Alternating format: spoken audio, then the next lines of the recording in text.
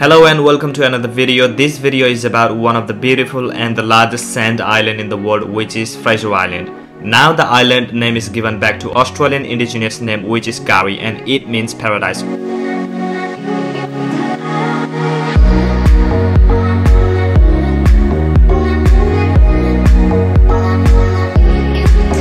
The island is in the east coast of Queensland state in Australia and very famous for four-wheel driving, camping and fishing. In this video, I'll be presenting you the most iconic places to visit in the Gari Island.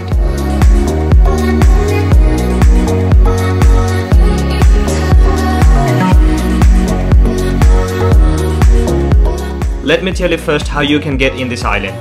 There are three options you can choose to visit this island. First thing is taking your four-wheel drive in a barge, which is ferry. You can go from Riverhead near Harvey Bay and choose your drop-off location in the island, which can be Kingfisher Resort or Woongalba Creek. And your return trip for ferry transfer will cost you $195 per vehicle and additional $7 per person in the vehicle. Second, you can take your four-wheel drive in Mantare Fraser Island barge from Inskip Point near Rainbow Beach, and you will be dropped off at Fraser Island Beach Track. And your return trip will be only $110 for one vehicle and no cost for passengers in the vehicle.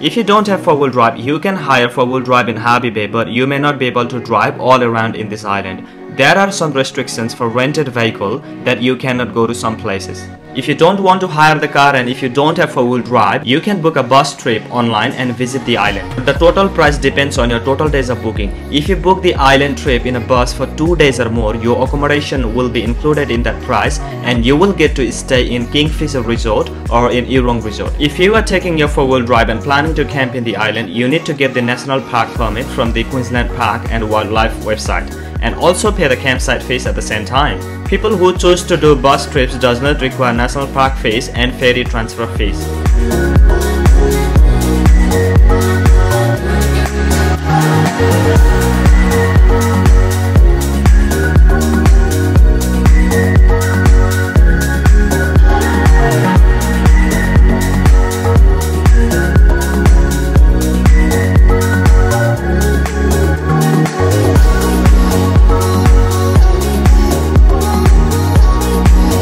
Gari Island is very popular for camping, fishing and four-wheel driving. When you get there, you will love driving on the beach. Gari Island has 75 miles long beach where you will get to see an amazing waves and crystal clear blue water while driving on the beach. It is not recommended to swim at the beach and it is not safe because of sharks. However, you can drive up to Champagne Pool to refresh yourself and it is safe to swim there. Before you head towards Champagne Pool, you can also dip in the Ellie Creek. It is one of the most crystal clear creek in the entire island. If you are driving towards Champagne Pool, you will have to cross one of the most extreme point of this island, which is Indian Head Bypass.